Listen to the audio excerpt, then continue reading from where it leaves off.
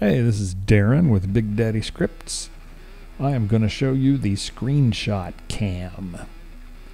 With custom MLOs and things in your server, a lot of times the Rockstar editor will not work. And I know a lot of people rely on that for screenshots that have a little more depth and a little more control. So I created this to sort of be a go-between for that. It's not going to work exactly like it. You can't record a thing in game and then figure out a screenshot in it. But what we can do, I'm going to come right around in here. And I'm going to open up the screenshot cam. And what this is, it allows me to have complete control over the camera while my player just stands there. So I can move it back and forth. I can change the field of view, and you can see the numbers there on the screen. And the controls are listed there at the bottom.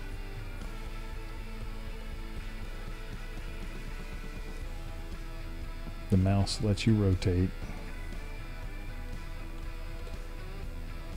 So I'm trying to get here where I can show the depth of field control. So I'm going to crank up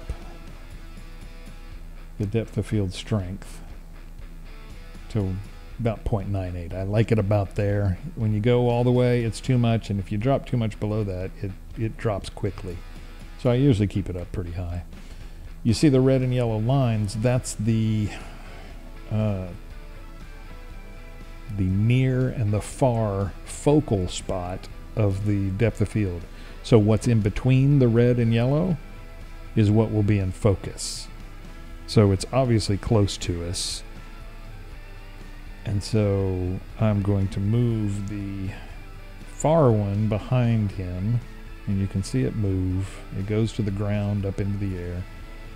So if I move it behind him, and then I move this one up close to him, as I move past, you see he goes out of focus. So it's in focus between those two. So again, I'm going to crank it up a little higher, just so you can see. And those stay on the screen for 5 seconds while you're editing. Like if I change anything there, it'll stay there for 5 seconds, or as long as I'm changing it. So as you go down, it goes down quick. But it all depends on how much blur you really want. Like if I set it right around in there, it looks pretty decent, but we tend to like to crank it up and make it a little stronger. And remember, everything between the red and the yellow, that's what's in focus, and then it goes out of focus as it gets out past that. So you have control over all of that. You can angle any way you want. And the field of view, the FOV, is your mouse wheel. So you can shrink that field of view. It's basically like a zoom.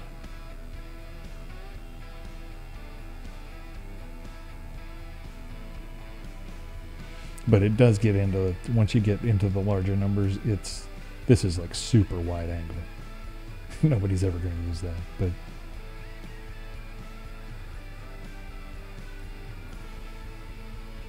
and you can hit the left alt and it goes into pause mode, which means I can now move around if I want to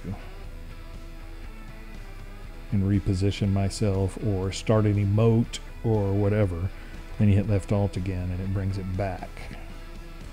If I hit H, all the text goes away, and now I can take my screenshot. Hit H again, it comes back. If I hit X, it goes out, and I'm back to the game. Once you hit X, if you go back in, it starts all over again. So it does not remember. You have to make sure you're ready to leave whenever you do leave. And that's it. That's how the thing works. Let's say we're in a vehicle.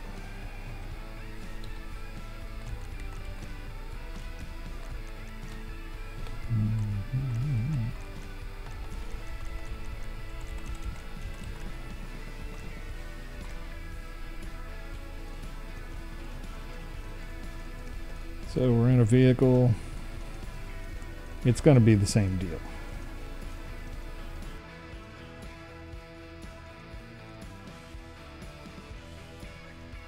Now I have a shot of the vehicle. So yeah, it's not Rockstar Editor, but it gets you a little closer and lets you take some good screenshots with some depth of field to them, and be able to change the field of view and kind of get it set up the way that you want. So hopefully that's a big help. Anyway, that's it. Thanks for watching. BigDaddyScripts.com